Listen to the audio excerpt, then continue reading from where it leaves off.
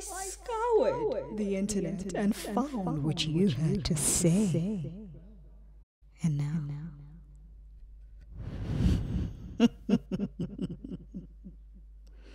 I shall expose you.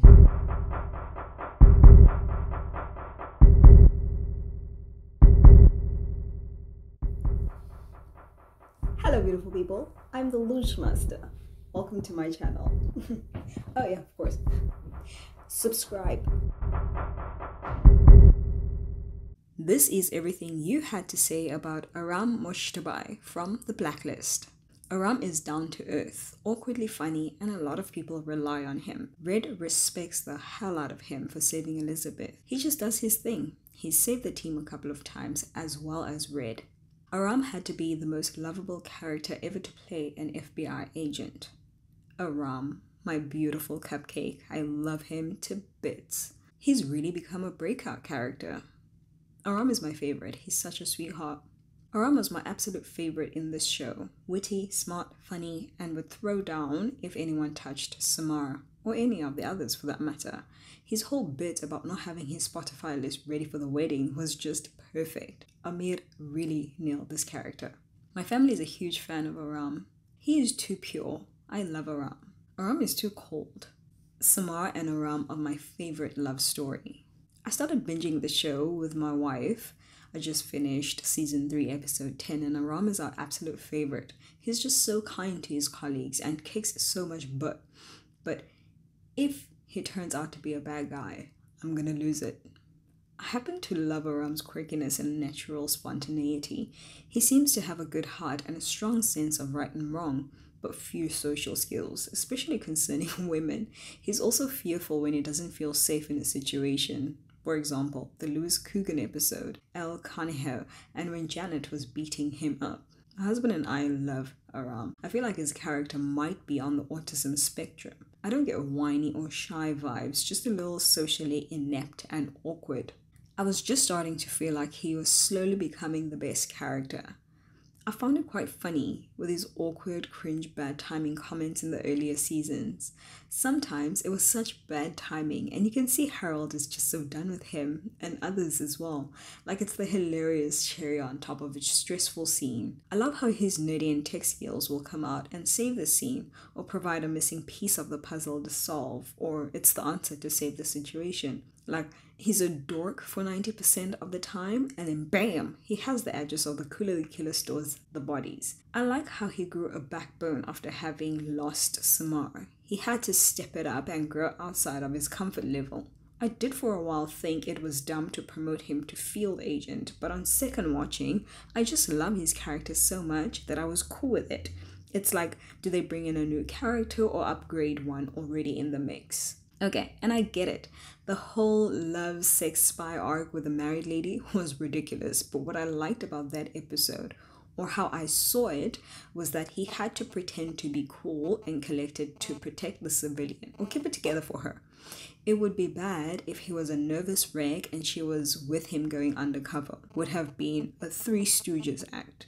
Seemed to me like he really wasn't collected and still had his worry-wart tendencies, but he had to mask them and pretend to do his job at his best. Him breaking cover and smashing the glass was an Aram emotional reaction. Not sure how else to say the day move. Or this is all just me justifying why I love this character. Maybe because I love his cringe, that even now as a field agent, yes, he's terrible and cringy, but it's okay. I almost feel like they use him to be the comic relief sometimes.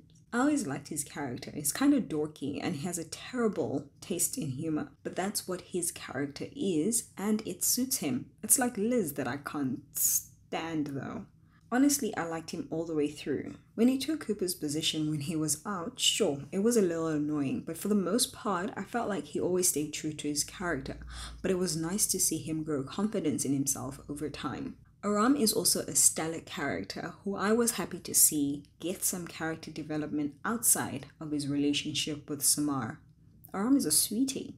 When Aram had to translate that there is an FBI mole agent, I couldn't stop laughing at how nervous he was getting. The whole episode of season 8, episode 6 was one of the most entertaining in a long time. Glenn's tribute was very well done. Aram had to face himself, for better or worse, come what may. It's said that we show our true selves when we're either given power or we are facing death. The bear mask launches us into Aram's plight with the former once he's put in charge of the task force. Aram is the most stupid character, placed only to say the lines that please the militancy. Every time he says a woke line, when he asks Keen how she managed to stand up to everyone, including committing crimes, and still care for her daughter, it was pathetic. That feminist attempted to praise a mother for doing the basics, or when he uses neutral pronouns to refer to potential criminals. Season 8 was unbearably woke. I can't stand this guy. He's a coward who never keeps his word to the woman he loves. Aram is as naive and stupid as Adam, on your honor. I hated Aram's character with a passion. Samar could have done so much better than Aram. I'm not gonna lie, I'm glad Aram and Samar are over.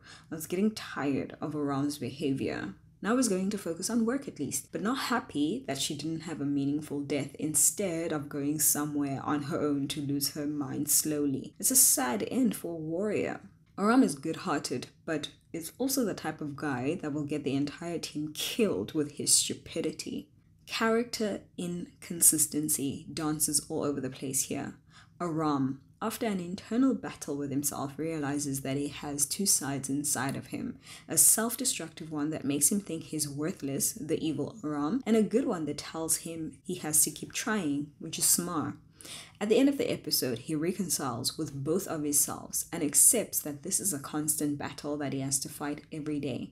2 episodes later, he gives up and goes to live a solitary life in Brooklyn. Aram, you had one job, and you hold your phone upside down? I think he's a great character in the sense that he isn't in your face, but maintains this humorous balance in the show. I feel like he's been around the block a few too many times to not learn some serious lessons here, but he never does. In fact, he second guesses himself. He never thinks, wait a minute, maybe I shouldn't be so trusting. He always believes everything they have to say. I find it tiring. Aram has the worst taste or luck when it comes to women. First, let me say, I think the actor is awesome. And this comment is in no way intended to reflect his ability to portray the character, but aiming at the writers. What the hell, man? It makes zero sense for this naive, bumbling, gullible tech guy to suddenly be the leader. And now an assistant director of the FBI as well? Surely it isn't required to be assistant director just to run a task force. I haven't seen such a laughable character arc since they promoted C.J. Craig, the press secretary, to Chief of Staff in West Wing. I like Aram, but he's not a leader. He was totally fooled romantically by 2 women. And then Liz still explosive with his badge. There's no common sense there. I barely see Cooper as a leader with the way he lets Liz walk all over him. He tolerated her insubordination, dishonesty, and betrayal with no consequences. Aram was too idealistic. Aram was a complete simp with zero backbone. I never really cared for Aram. The shy geeky persona was fine for the first couple of seasons, but it got tiresome as the show went on. Aram never seemed to develop as a character. On one side, Aram is the super mastermind, and on the other, this whiny little boy who is so shy. It got tired really quick. Aram at the office seems competent, but it really annoys me that they keep putting him in the field in a lot of episodes. He's kind of a weakling, and it's always super scared anytime something goes down. I also feel like the relationship between Amar and Samar is so forced. Samar is definitely out of his league. Aram acts like he's never been with a woman before. I don't particularly care for either of their characters, but if I had to choose one to stay and one to go, Samar would be the one to stay. Aram is a very controlling partner, perhaps even abusive. I'll never forget, he gave a part of his salary to Samar. Dude, you earned that paper. Really wish you'd seen Wrestler's salary instead. Would have loved to see how that would have played out. His awkwardness is super childish, and it's a desperate, deliberate attempt at try-hard cringe humor. It's so forced, and in later seasons, so constant. Comic relief is not an FBI trait, and it's not white collar. Watching a grown adult constantly choke on his word is one thing. Sure, FBI agents could be extremists, so they have problems and tics and autism and obsessions, but come on, man. The other characters implore him to get it together and be an adult. They should have kept him as the dorky guy in the chair at headquarters. Trying to make Aram the sex-fiend secret agent rock star has been cringe to the max. Aram sure got the worst deal when it came to romance. I hated when he would interject over Cooper making a hard call. Guys, we can't do that. Buddy, Cooper is the assistant director of the FBI. If he wants your opinion, he'll ask for it. Otherwise, get back to your computer. Aram in season 8 was too tough for me to handle. He kept helping Liz, which was so dumb. I really can't help you. Looks at him with the same frown expression. Okay, I'll help you one last time. That is what he did in every episode.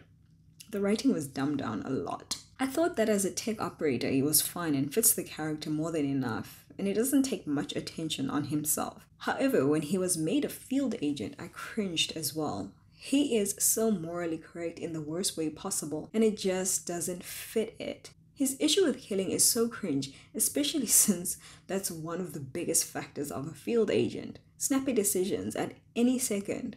Not sure why he got a bigger role towards the end. Aram brings humor to the otherwise too serious war room. Agent Mojtabai. Aram is my favorite, and I loved how he said, "Hi Dembe," while Dembe was being escorted to his cell. That was too cute. I love Aram next to Red and Dembe. What episode is it where Aram says coffee machine still works? Aram is the perfect definition of letting yourself become vulnerable for love. Us men need to take notes. The way he looks at her, you can't fake that. I'm glad to know that I'm not the only one that thinks Aram and Samar's constant back and forth flirting is adorable. Aram's most awesome moment is season 7, episode 3. Aram, although a whiz at his job, had always been a bit nervous, unsure of himself, and even neurotic at times. But at least he admitted this, and he got the help that he needed. Aram has a few screws loose, which is absolutely hilarious.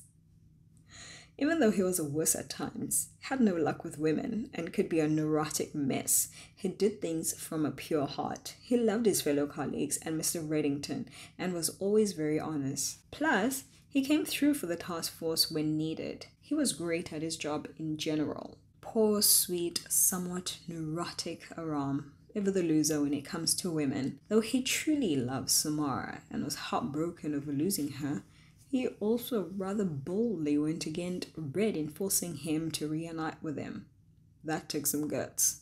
Aram should keep the beard. I'm sorry, but I didn't know there were people that didn't like Aram. I always look forward to him, and I get the point about his relationship with Samara, especially at the beginning, but I grew to like them towards the end. I was kind of rooting for them. I enjoyed Aram. He would be more interesting if he would toughen up. His best scene to me was when he faced up to Garvey. Amir can handle better scenes than fawning over Liz.